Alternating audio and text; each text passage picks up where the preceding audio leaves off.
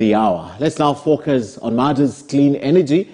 And to many, the water hyacinth is a notorious invasive waterway that poses a threat to the marine life, especially in the lakes. Now, the plant chokes off fishing routes, leaving communities that depend on aquaculture in economic frustrations. But with a growing demand for green energy, the water hyacinth is now proving to be a renewable energy gold mine.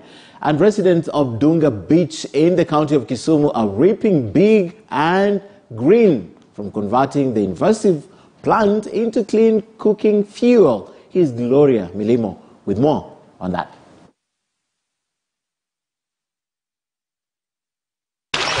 Like a carpet of death, this free-floating plant has engulfed large parts of Lake Victoria like a cancer.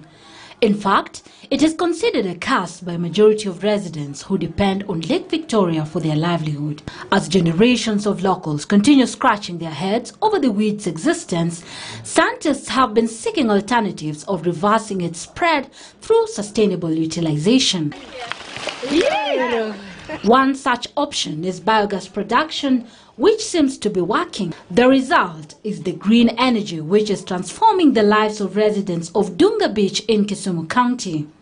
Until now, most of them would ordinarily use charcoal or wood to cook their daily meals. Haina moshi, napika sembamba, kila kitu ni safi kwa nyumba, hakuna ugonjwa.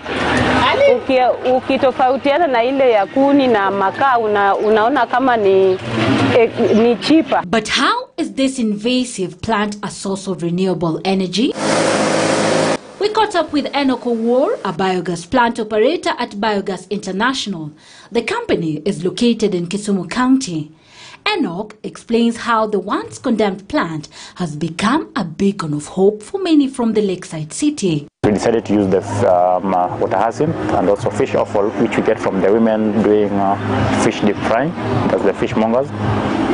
We are trying also to clean the environment by collecting the fish offal and also food remains from the restaurants around. Experts explain that hyacinth leaves can be used as biogas fuel because of its cellulose, nitrogen, essential nutrients and high fermentation properties. After the installation of the system, you feed cow dung first. The cow dung will bring the right bacteria, what we call anaerobic bacteria, which does the actual digestion of what you feed, that's the feedstock. Then afterward you can feed any other organic matter, but for us here in Dunga we feed water hyacinth, which we collect from the lake or the shoreline, depending on where it's available at that moment. We bring it to the site, then we shred with a shredder.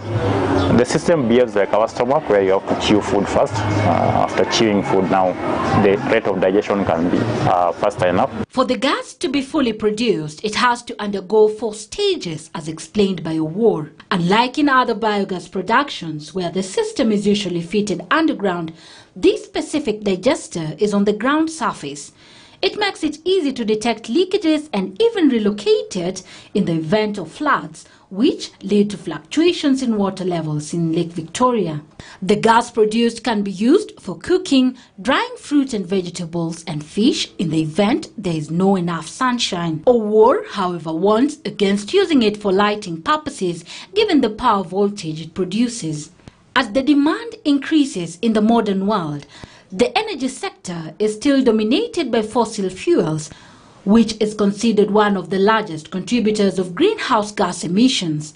Experts have been calling on the world to embrace cleaner energy options.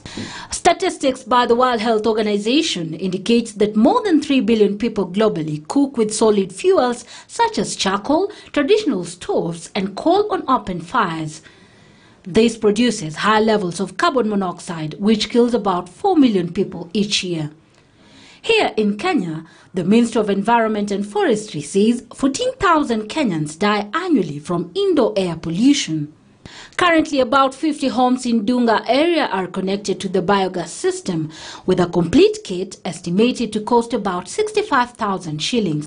The Dunga plant produces between 45 and 50 cubic meter of gas per day, which is equivalent to 12 kgs normal gas.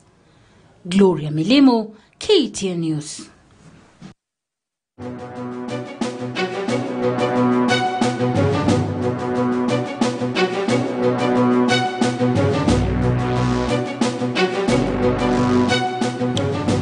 All right.